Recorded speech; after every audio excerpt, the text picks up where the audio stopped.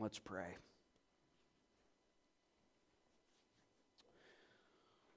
Father, in regards to the ministry of the gospel, the ministry of reconciling men to God, the ministry of being ambassadors for Christ, your servant Paul assessed it very accurately, I believe, when he said, "Who is sufficient for such things? Who is sufficient to call dead men to live?" But God, we also know that you have placed this treasure in earthen vessels so that the exceeding glory and power would belong to God and God alone. So, Father, as we consider the gospel message this morning, Father, as you empower me to give it this morning, God, may the exceeding greatness of the glory and power belong to you and you alone. In Jesus' name we pray. Amen. Well, October 31st is an important day in America, in our culture. Very significant, very notable, but not for the same reasons. Some people, this day is important because it is a day in which the occult and paganism and expressions of death can be openly celebrated. This is pretty obvious, I think, to most of us who live in America. For others, it is an incredibly important day because historically, the church chose this day and tomorrow, November 1st, to be a time in which redemption is openly celebrated. And unfortunately, this is not as obvious in America. The historical position of the church regarding this date, October 31st and November 1st tomorrow, is that it was set apart as a holy day, marking the fact that God has indeed sent His Son, Jesus Christ, to redeem sinners from their sin and to give those sinners a new nature, the nature of holiness. From this biblical concept, redeemed sinners who have been bought back from judgment and wrath are now referred to in Scripture as saints, which just simply means holy ones.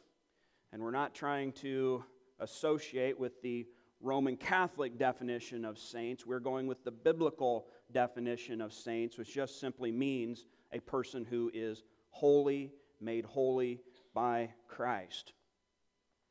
So, therefore, in this sense, from God's perspective, anyone who is an authentic, born-again, confessing Christian is therefore a saint, even though in many ways we very humbly recognize that we're all a work in progress, right?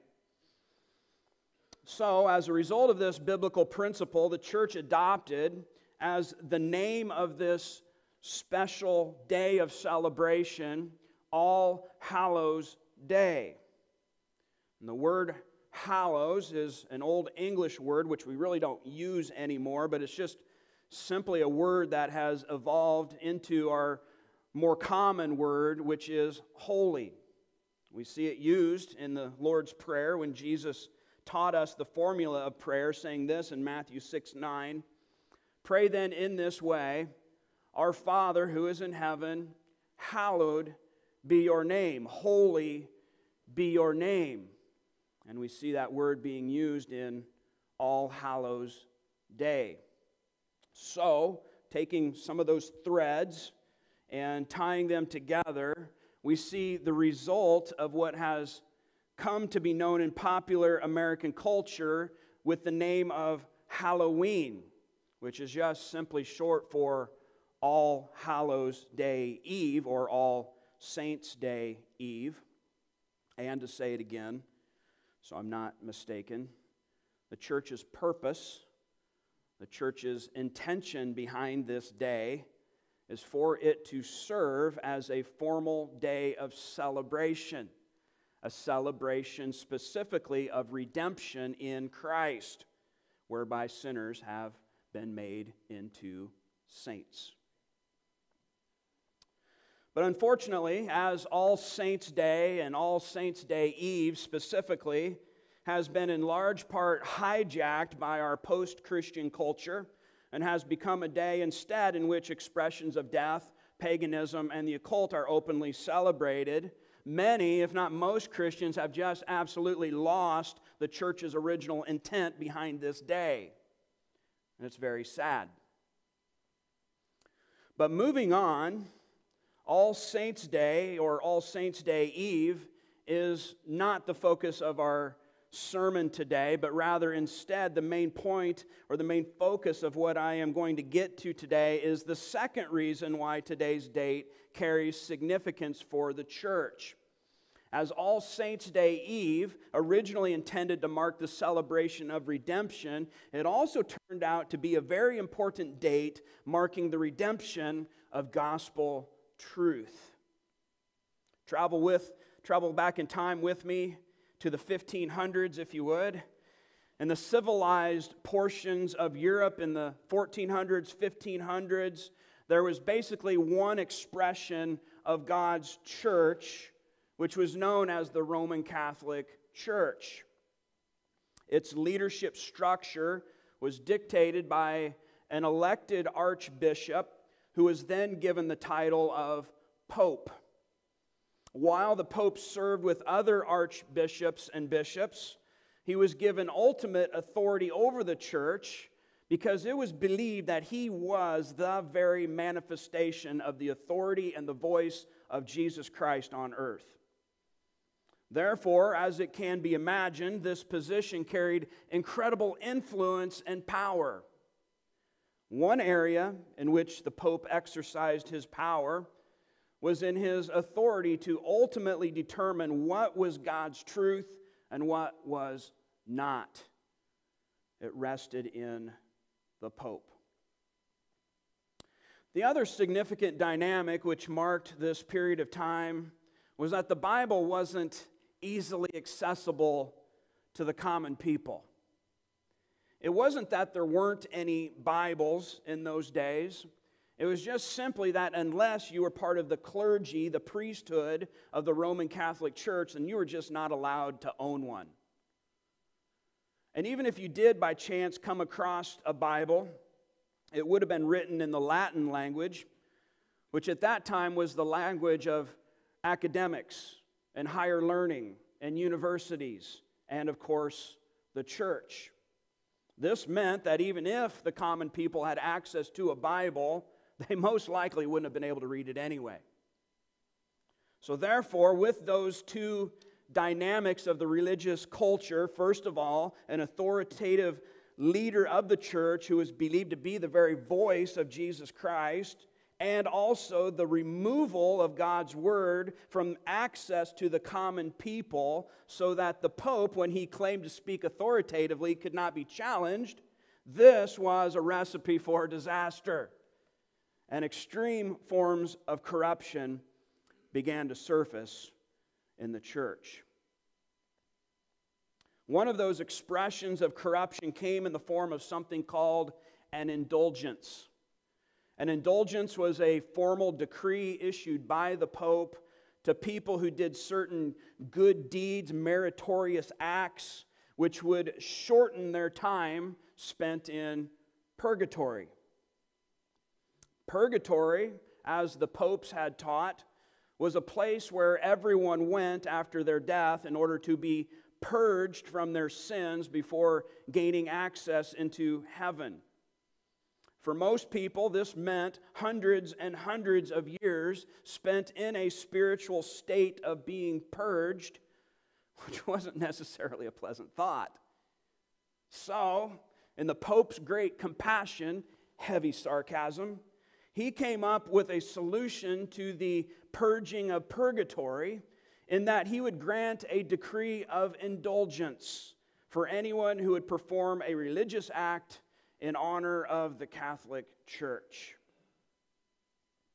This corruption was twisted even further in the early 1500s, the date that we're moving towards, when the Pope began selling those indulgences for profit. Now, instead of performing some religious act whereby the Pope would grant an indulgence and time off in purgatory, all one had to do was just drop some money into the church's bank account. The more money one gave, the more time off in purgatory one would receive. Now, if we pause for a moment and let me clear some things, this entire system is unbiblical. The idea of Pope, the idea of purgatory, the idea of indulgences, also the very idea of buying salvation, all of it is unbiblical and false. But the problem in the 1500s was that nobody really knew any better.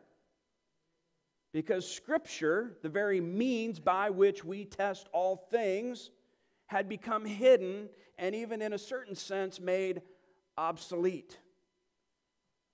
Except, that is, to those within the church, the clergy, the priests, including the monks. And here's where the date of October 31st becomes significant as we see God's faithfulness and mercy and preservation of the church on full display, right? Jesus said, "I will build my church." And He has shown it and proven it many times. Here's one more example. We find that in the small, rural German town of Wittenberg, Germany, there was a small university. And in this small university, there was a small, insignificant Roman Catholic monk who was a professor of theology. And this small, insignificant professor of theology noticed something wrong with the idea of indulgences. It was as if he saw a thread sticking out of a woven tapestry of the church's narrative concerning salvation. And upon seeing the thread, he decided to pull it a little bit. And much to his surprise, as he pulled on it, the entire tapestry of what the Pope was selling regarding salvation unraveled and fell apart. This small, insignificant, unknown monk serving the church as a professor in a small rural town in Germany ended up changing the path of not only the church, but also even in many ways the entire world that we enjoy today. And the name of this small, insignificant, unknown monk is Martin Luther. On October 31st, 1517, as Martin Luther had noticed something wrong with indulgences and the practice that the Pope had put into place regarding salvation, Luther posted a document on the door of the local church building, which basically served as the modern-day equivalent of Facebook, right? If you wanted to post a public invitation for something, then you nailed it onto the doors of the local church where it was most likely to be seen because everybody went to church back in those days. And so this document was a public invitation to his fellow professors at the college to engage with him in 95 points of debate regarding this practice of indulgences. This document has come to be famously known, you've probably heard of it, as the 95 Theses. Ironically, this formal academic debate never happened because nobody showed up. Either the scholars were too intimidated by the power of the Pope, or they didn't see any problem with indulgences being indoctrinated into the teaching of the Catholic Church, or they just simply didn't care. And we may never know why exactly nobody showed up. But what did take place is that some of the students at the college in Wittenberg saw the 95 Theses, translated them from Latin into the common language of the German people, published them with the newly invented printing press, and it spread like wildfire. As a result, long story short, what followed was this. First of all, the recovery of the Scriptures for the common person. You have a Bible in your hands due in large part to the sacrifice and the ministry and the work of Martin Luther. Also, what followed was the unveiling of the false teaching and false authority of the Pope, which also uncovered the many spiritual abuses in the Roman Catholic Church. So once again, without Luther, we would probably be still sitting under that form of teaching and abuse today.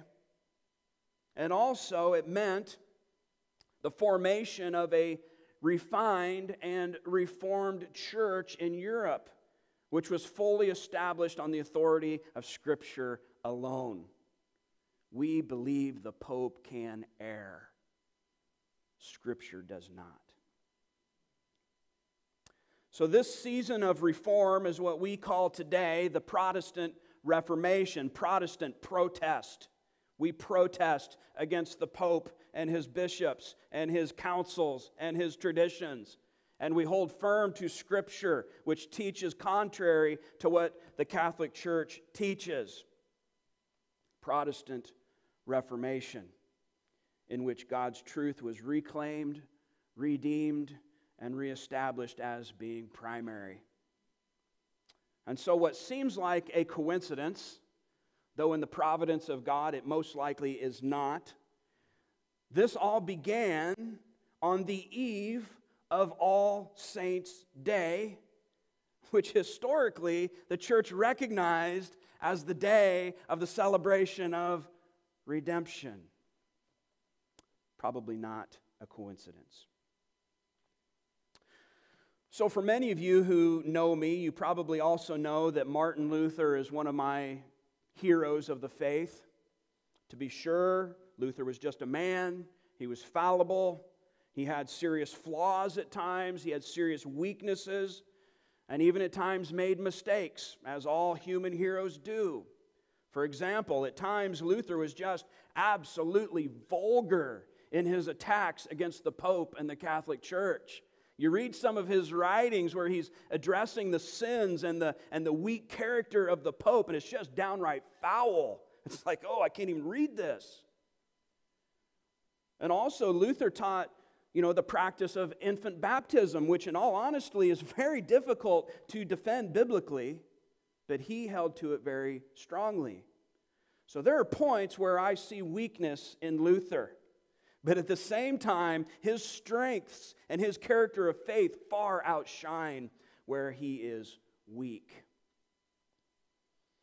And so as we consider Luther, we also understand that the Lord used him in an amazing way to recover biblical truth for the church. And of those biblical truths which the Lord used him to recover was the doctrine regarding salvation, which is defined in Scripture as being God's act of justification by grace alone, through faith alone, in Christ alone, according to Scripture alone, to the glory of God alone. And so to this end, in the remaining time that we have left this morning, in honor of All Saints' Day and Martin Luther and the anniversary of the Protestant Reformation, we will take a break from our series through the Gospel of John and turn instead to the book of Romans to hopefully see what Luther saw regarding what God teaches and regarding justification. So we begin this morning with Romans chapter 1, verses 16 and 17. Reading from the New American Standard Translation, says this: "For I am not ashamed of the gospel, for it is the power of God for salvation to everyone who believes, to the Jew first and also to the Greek," or the Gentile. "For in it the righteousness of God is revealed from faith to faith, as it is written, but the righteous man shall live by faith." In these verses, Paul makes a thesis statement of sorts, right? A summary statement in a sense, which serves as the main declaration of everything that will follow in the rest of the book of Romans. So if you want a summary of the book of Romans, look to verses 16 and 17.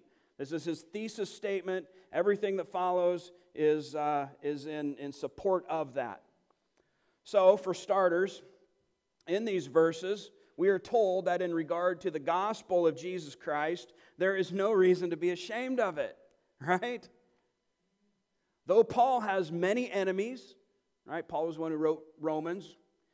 And though he had many enemies, Jew and Gentile alike, and though they had accusations of all sorts about him and about his message, at the end of the day, as the dust settles, he makes this declaration that in the gospel he has no cause to be ashamed, and neither should we.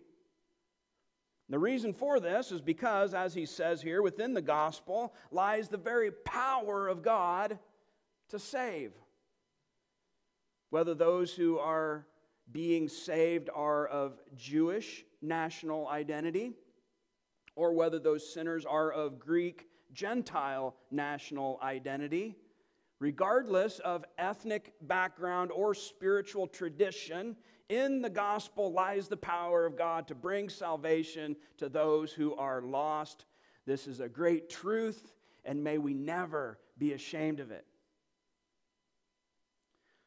So furthermore, in this statement, Paul points out a great theological principle which sits at the very core of the gospel message, and he says that in it, the gospel message of the power of God to save, that in it the righteousness of God has been revealed. And that from faith to faith, just as the Old Testament witnesses. But the righteous man shall live by faith. Now, I think all this is probably pretty straightforward, probably pretty easy to understand, probably something you have studied before, certainly something you've heard from this pulpit before. But in order to feel the full force of what Paul is saying and to have it impact our hearts and not just our minds, and this needs to be felt in that way because it's incredibly important, we must understand what comes next. The news that Paul is giving us here is just absolutely earth-shattering. This is the kind of news that, if truly felt and received in the inner man, will change your life forever. This is the kind of news that, if taken seriously, will cause us to literally experience the very power of God. It's the kind of news that will make a difference about the way you get up in the morning. Also in the way you lay your head on your pillow at night. It's the kind of news that will deliver you from a life of fear and translate you into a life of life and victory. It's the kind of news that will lead you down a path of pure transformation, whereby Scripture says the old things pass away as the Lord makes all things new. It's right here. It begins here. So therefore, Paul isn't content to merely make a two-sentence statement and then drop it and walk on down the road. The weight of what he has just said in verses 16 and 17 is too majestic. It's too critically important. So therefore, for the next 15 and a half chapters, he unpackages the depth of what this statement means. Now, I would love to cover all 15 and a half chapters this morning. Why are you laughing, Byron?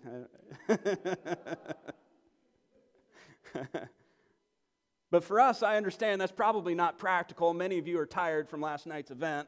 So I'll spare you, and we'll only cover the first 3 chapters of Romans today.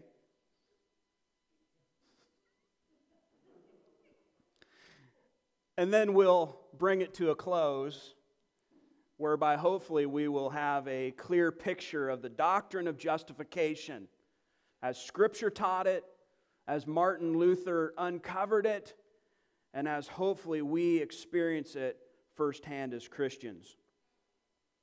So, in the following verses of Romans 1, after verse 16 and 17, in contrast to what Paul has just stated, that in the gospel the righteousness of God has been revealed, that in contrast to that, he goes on to explain and demonstrate a different expression of God's righteousness, specifically that God's righteousness is also revealed through his wrath against unrighteousness.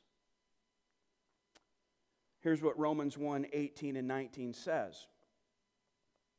For the wrath of God is revealed from heaven against all ungodliness and unrighteousness of men who suppress the truth in unrighteousness, because that which is known about God is evident within them, for God made it evident to them.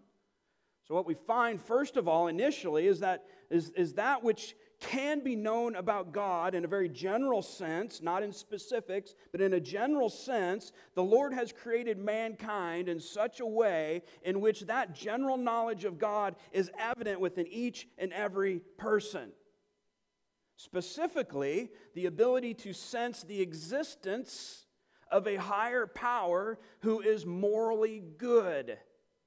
That this has been placed within every human heart.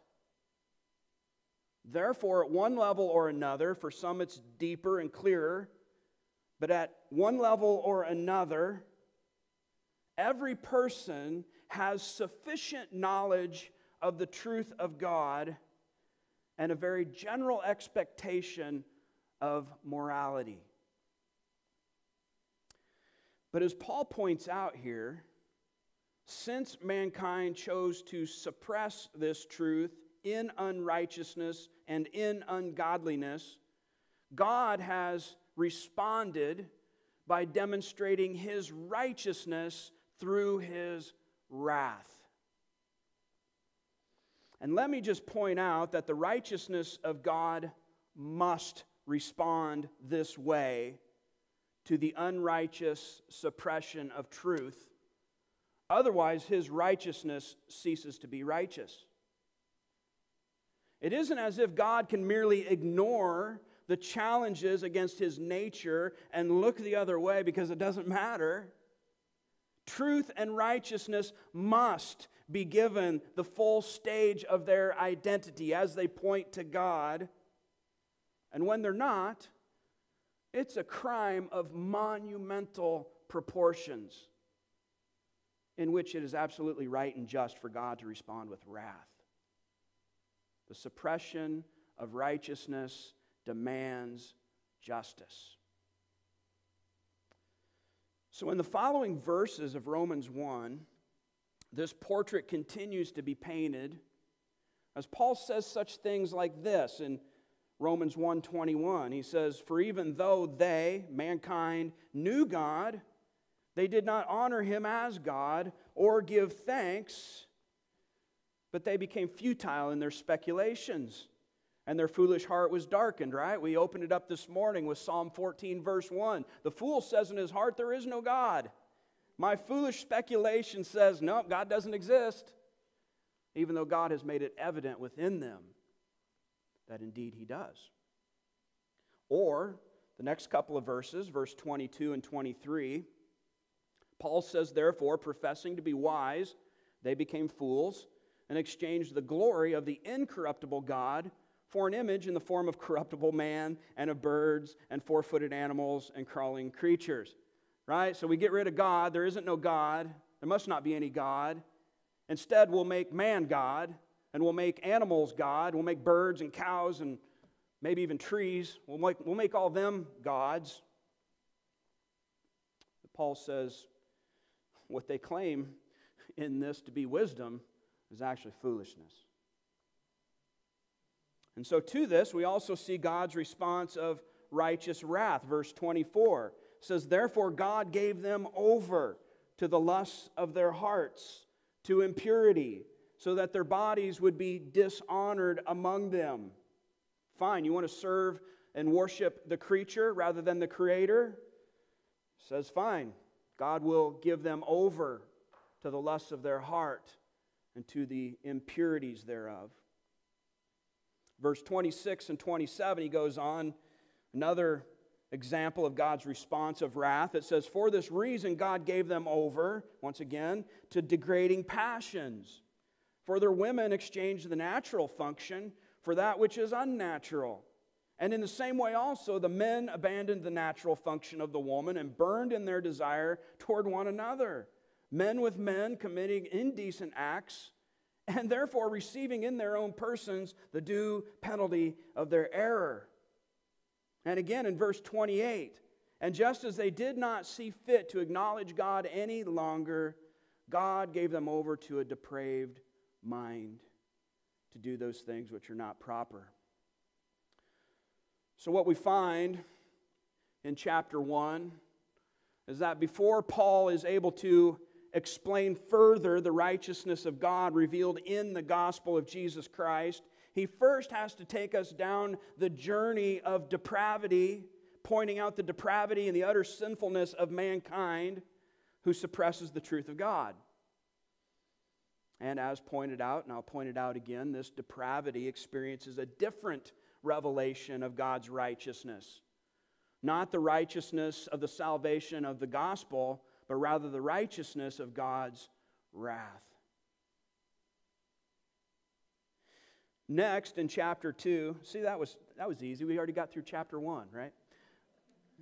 Next, in chapter 2, Paul continues to paint this picture by showing the role which moral hypocrisy plays. Romans 2, 1 through 3, he says this, "Therefore you have no excuse, every one of you who passes judgment, for in that which you judge another, you condemn yourself. For you who judge practice the same things, and we know that the judgment of God rightly falls upon those who practice such things. But do you suppose this, O man, when you pass judgment on those who practice such things and do the same yourself, that you will escape the judgment of God?" So in another aspect of the suppression of the truth, Paul says God is also pouring out his wrath and judgment on moral hypocrisy. He goes after those who, in a sense, are passing moral judgment against those who are immoral, and rightly so. Yet the problem is that at the same time, they are just as guilty because they are breaking the exact same moral principles.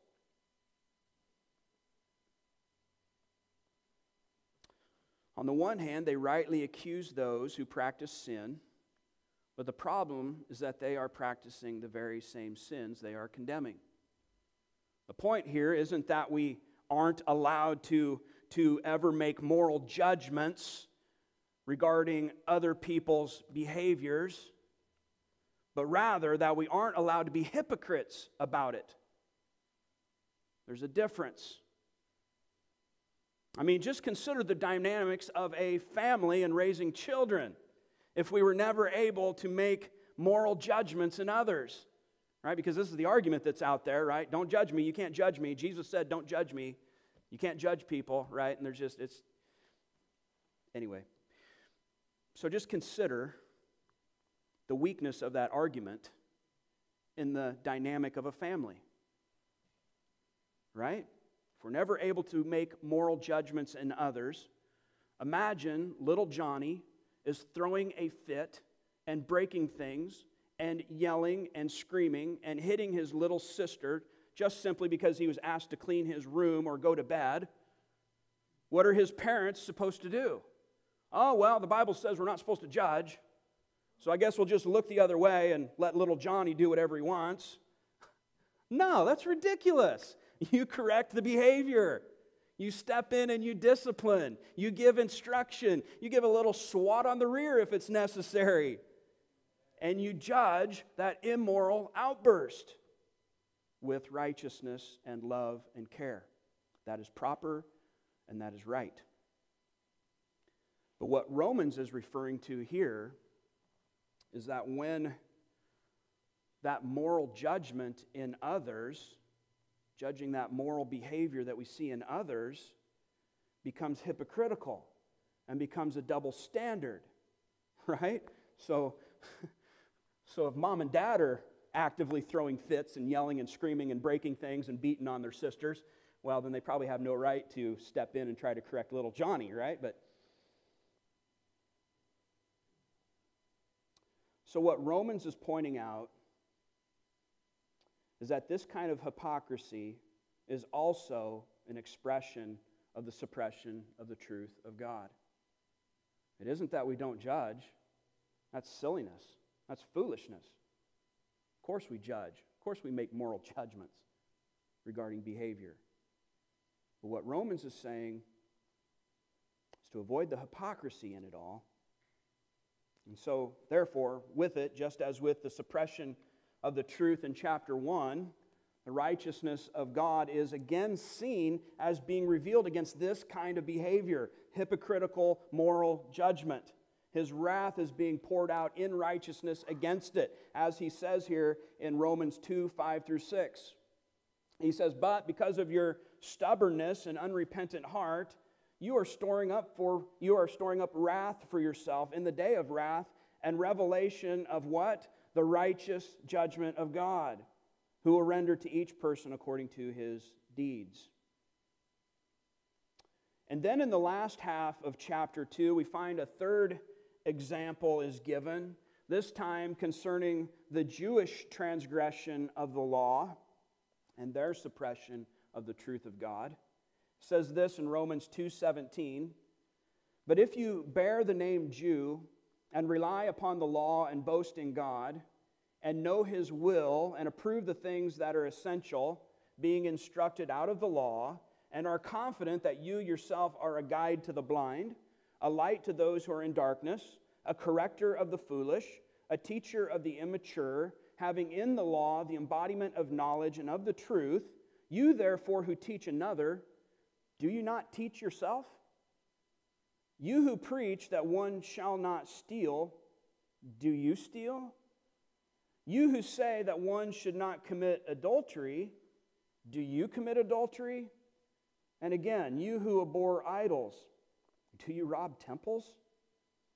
So in the same vein of moral hypocrisy, Paul takes it to another level and points out that for the Jewish people, those who have been given the righteous requirements of the law of Moses, a very high privilege indeed, that for them, their knowledge carries an even greater weight of responsibility. And when that responsibility fails, the hypocritical suppression of the righteousness of God demands an even greater sentence of wrath. Right? This is the same principle which James gives in his wise counsel to those who would like to be teachers someday. Remember the verse in James 3:1? He says this, "Let not many of you become teachers, my brethren, knowing that as such we will incur a stricter judgment." Right? It's a warning. Make sure your calling is sure. Is this truly what God is calling you to?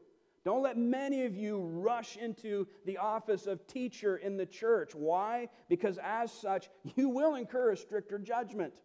Same thing Paul is teaching in chapter 2. There are many great responsibilities for the teacher of God's Word. One, most notably, is this, that the things one must preach and teach out of this book is also the same things he must strive to live. It's a special kind of hypocrisy, just as it is for the Jews, to have the knowledge of God's oracles, to teach the knowledge of God's oracles, and yet fail to teach them to yourself. I read this quote this last week from one of the great reformers, John Calvin. You either hate him or love him. You know, you say the name Calvin, people either want to hug you or punch you in the nose. But John Calvin said this, and I think it's right. He said, "If a preacher is not first preaching to himself, better that he falls on the steps of the pulpit and breaks his neck than preaches that sermon in hypocrisy." I think that's right. That's extreme, but that's right.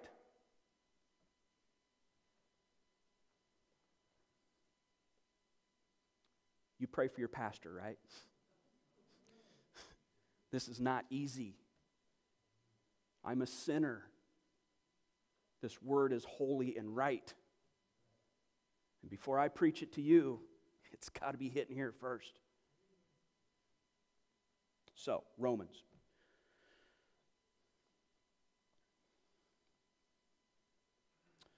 This argument that Paul has been making from chapter 1 to chapter 2 finds its pinnacle, finds its summary, really, in a sense, in chapter 3, whereby the Word of God paints with a very broad brush and places everybody on the canvas of condemnation.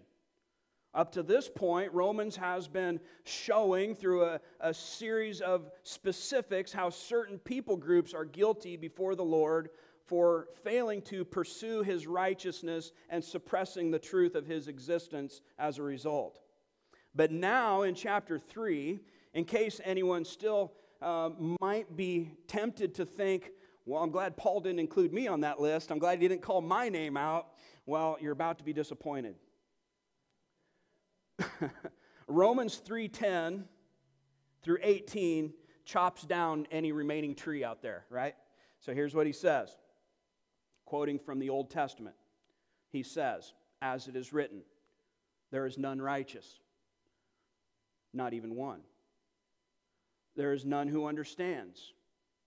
There is none who seeks for God. All have turned aside. Together they have become useless. There is none who does good. There is not even one. Their throat is an open grave. With their tongues they keep deceiving. The poison of asps is under their lips, whose mouth is full of cursing and bitterness. Their feet are swift to shed blood. Destruction and misery are in their paths, and the path of peace they have not known, and there is no fear of God before their eyes. So Paul, in quoting from the Old Testament with a universal application to everyone, says there are none righteous, not even one. There are none who understand the Lord. There are none who seek for God, at least in the way He requires. Right? There's a lot of cults out there who think that they're, pursuing God in the right way. God's the one who sets that standard, not the cults. Instead, Paul points out that all have turned aside from God and have, as a result, become useless in their righteousness. None do good in the eyes of the Lord, no, not even one. And in fact, to prove it, Paul goes on to quote from the prophetic words of David in the Psalms. He says, their throat is an open grave. Their tongues are deceiving. Their lips conceal the poison of snakes. Their mouths are full of cursing and bitterness. Their feet are swift to shed blood. And on their path to shed blood, they leave a wake of destruction and misery. They have not known peace, nor is there any fear of the Lord in their eyes.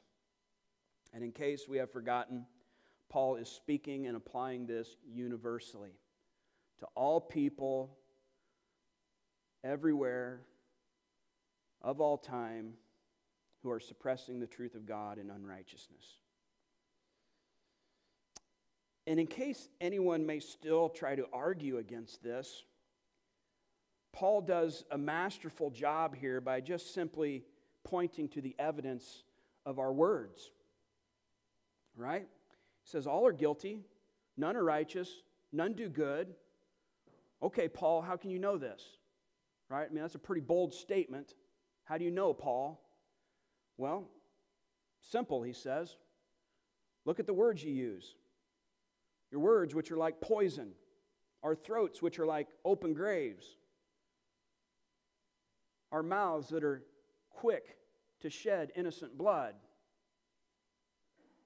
Which ultimately, if we follow that train of thought, the problem is not our mouths, but rather of our heart. As Jesus said in Matthew 12:34, you brood of vipers, how can you, being evil, speak what is good? For the mouth speaks out of that which fills the heart. Out of the abundance of the heart, the mouth speaks. Paul, how can you say all are guilty, none are righteous? Simply this. Look at the words that humanity uses. We are all condemned. Now, in the assessment of Romans, at this point, I trust that you can feel the pressure of all of this, I hope. I mean, if not, we can keep going, but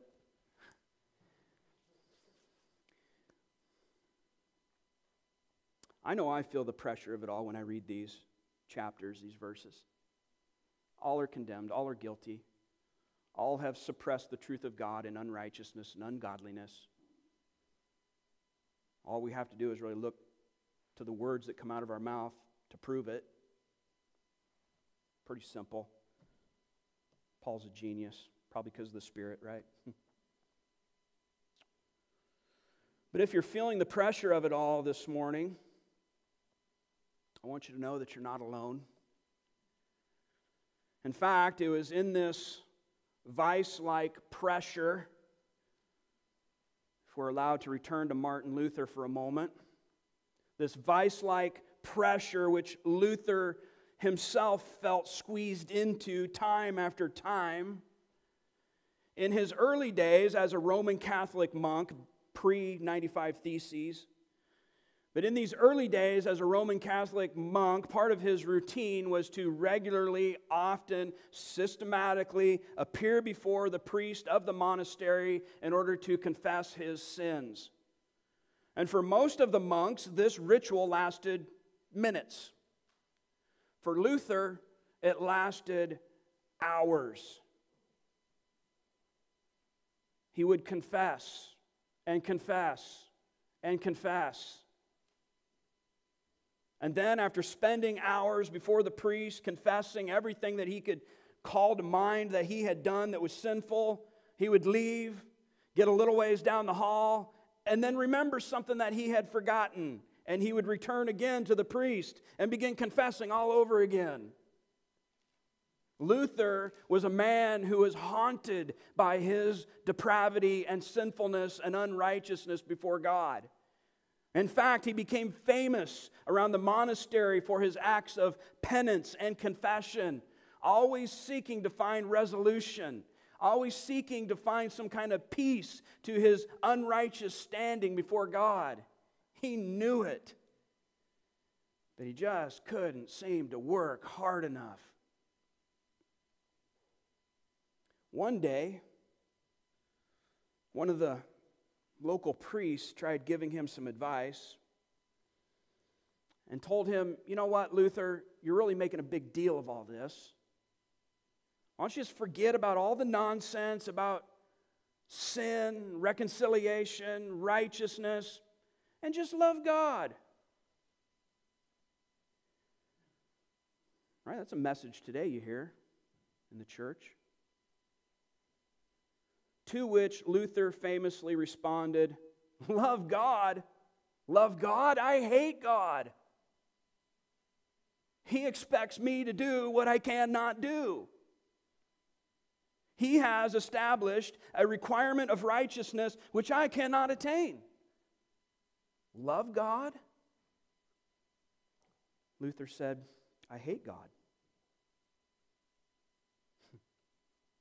Brutal honesty.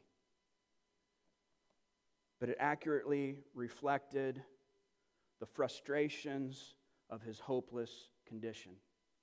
I cannot work hard enough to attain and achieve the righteousness of God. And he lived there for years, trying to figure it out, trying to work hard enough, trying to confess enough, trying to be holy enough.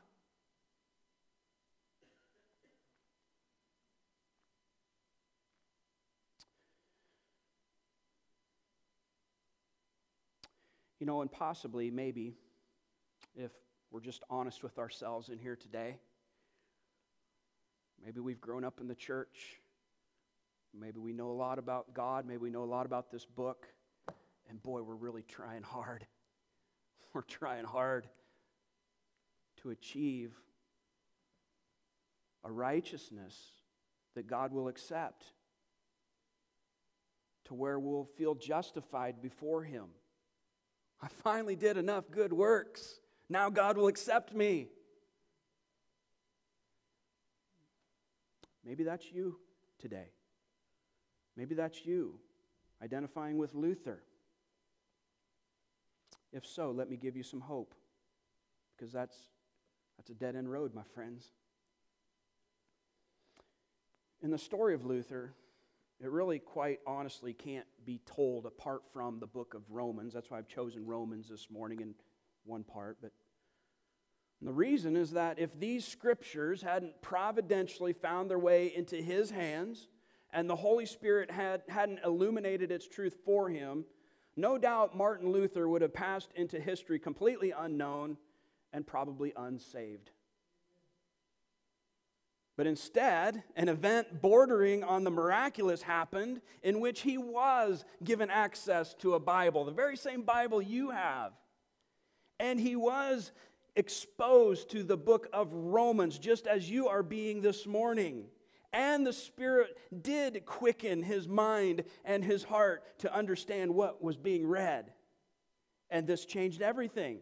The earth-shattering, life-changing truth, which was uncovered for Luther, is found at the end of Romans chapter 3 and verses 21 through 26. It should be underlined in your Bible with a lot of exclamation points and stars around it. Let me read it for you carefully. It says this, Romans 3:21 through 26. So after making his case about the unrighteousness of man, all of us, he goes on to say, but now, apart from the law, the righteousness of God has been manifested. Oh, that gets my attention. Being witnessed by the law and the prophets, the Old Testament, even the righteousness of God through faith in Jesus Christ for all those who believe. For there is no distinction, for all have sinned and fall short of the glory of God, but being justified as a gift by His grace through the redemption which is in Christ Jesus, whom God displayed publicly as a propitiation, right? Propitiation is the sacrifice appeasing the wrath of God, in His blood through faith. This was to demonstrate God's righteousness, because in the forbearance, patience of God, wisdom of God, He passed over the sins previously committed, for the demonstration, I say, of His righteousness at the present time, so that He would be just and the justifier of the one who has faith in Jesus. And so after building a case against all of humanity everywhere, showing that before God, everyone is condemned, and the only righteousness of God which we can expect to see and experience is the righteousness of His wrath, and justly so. After all of that, we come to chapter 3, and Paul drops the bombshell of the gospel, showing clearly why he is not ashamed of it, and neither should we. In this passage, just briefly, Paul spells out these great truths, saying that apart from the law, another form of God's righteousness has been manifested, right? That should get our interest. This is testified to in the Old Testament writings of the law and prophets, namely, that the righteousness of God revealed through faith in Jesus Christ. To be sure, there is no distinction, that all have sinned and fallen short of God's glory, but God has given the gift of justification by His grace in the person of Jesus Christ, according to faith. And all of this by His work of propitiation and the shedding of His blood. All of this is a demonstration of God's righteousness, a different expression of His righteousness, whereby He is both the one who is just and justifier. He is the just judge. He has every right to pour out His wrath on unrighteousness.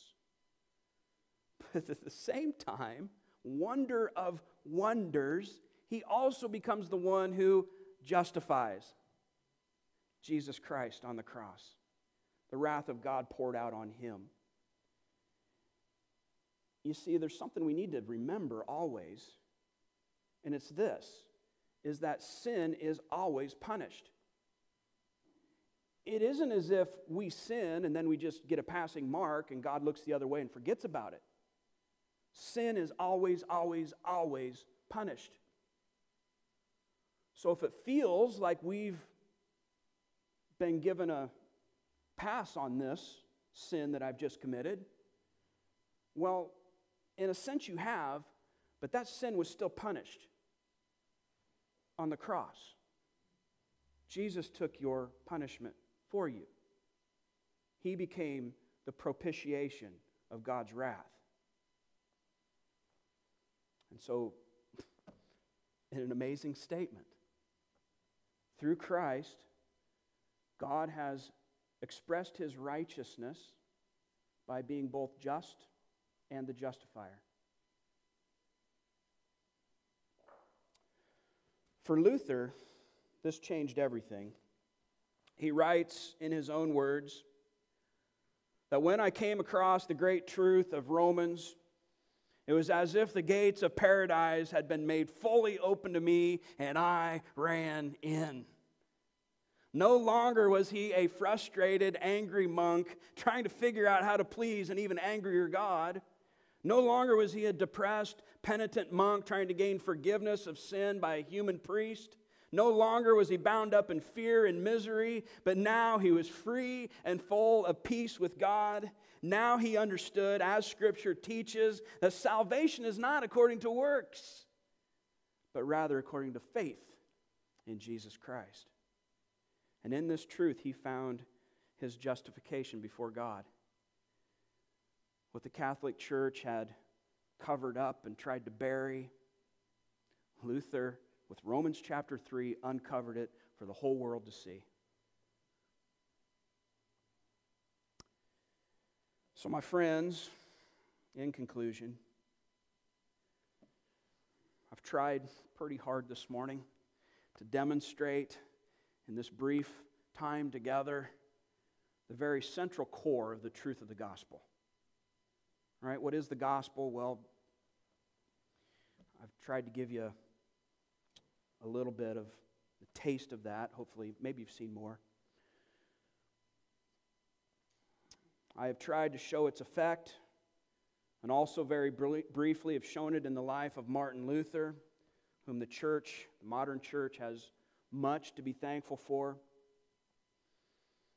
But honestly, my friends, I am at the end of what I can do. In all of these things, I realize that I am woefully insufficient to get this truth from your head to your heart. I am merely a clay pot pouring out the water of God's Word. So now I leave you in the hands of the Holy Spirit this morning, praying that He is, I believe, already at work, bringing this truth of God's Word home, teaching us, maybe afresh and anew, maybe for the first time ever, what the gift of God's justification looks like, whereby the just shall live by faith in the Son of God who loved us and gave Himself up for us. For this is the power of God for salvation to everyone who believes. And that will change your lives. Amen. Worship team, would you come? The rest of you, would you pray?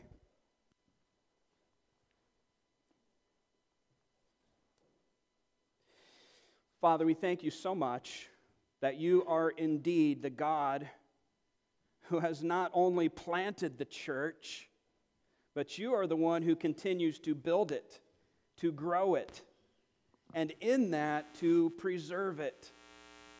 Father, that when devils may come and try to water down your truth or even remove your truth, God, we trust that you are more than sufficient, more than powerful enough to preserve the Word of God so that people may find hope in Christ.